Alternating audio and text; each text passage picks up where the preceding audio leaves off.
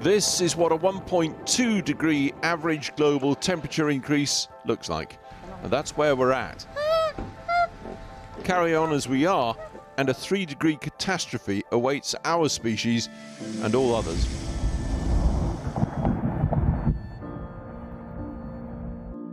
So, COP26, Glasgow, the first fortnight in November. 30,000 delegates, the biggest diplomatic event the UK's ever staged, arguably the most important humanity's ever put on. OK, let's bust some jargon first off, and there's plenty of it. First, the 3 Cs. The Convention on Climate Change was set up by the UN way back in 1992. And that brings us to our second C. Every year, those countries get together in a conference, the COP, the Conference of Parties. And that in turn brings us to the third C for contribution. Each time they get together annually at the COP, each country has to put forward its big ideas, its big promise, its nationally determined contribution, or NDC. Jargon apart, it's actually quite simple. We have the majority of the world's leaders coming together in a few weeks to demonstrate that they're serious about dealing with this issue. That's not an opportunity that's going to come back anytime soon. If we can't take this remarkable chance to make real progress, then we've lost the opportunity that is in front of us. L'accord de Paris pour le climat est accepté. 2015, history in Paris. The world commits to holding climate change to 2, ideally 1.5 degrees by 2050. So Glasgow is the crucial 5-year MOT, delayed by a year by COVID. They don't have to agree any new deal. They do have to commit to make Paris work at last. And we are way off track.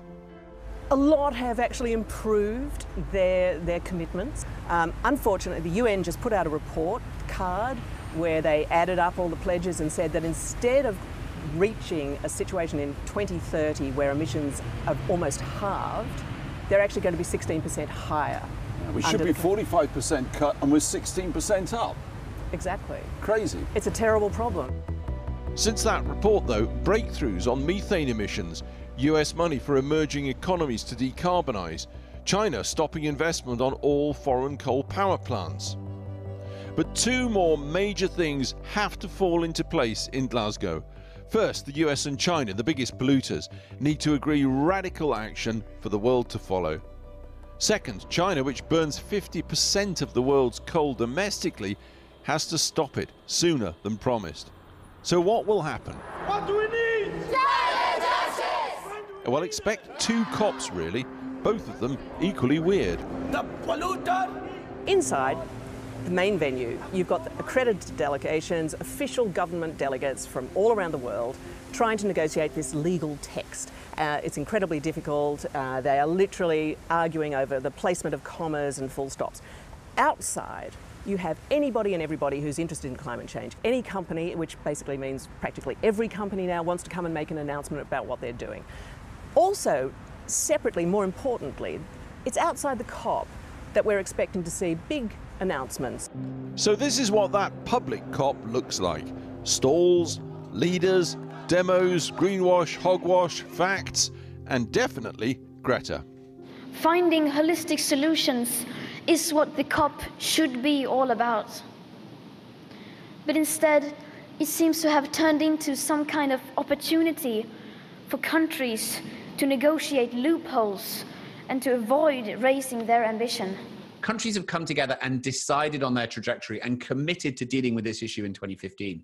Now what we need to see is the ambition, the innovation, and the investment to back that up. Some of that comes from negotiators, but honestly, most of it comes from heads of state making new commitments, leaders of major multilateral banks, CEOs of big companies, mayors of major cities, all of those players coming forward, demonstrating their commitment, reaffirming what they're going to do, showing how far they've come.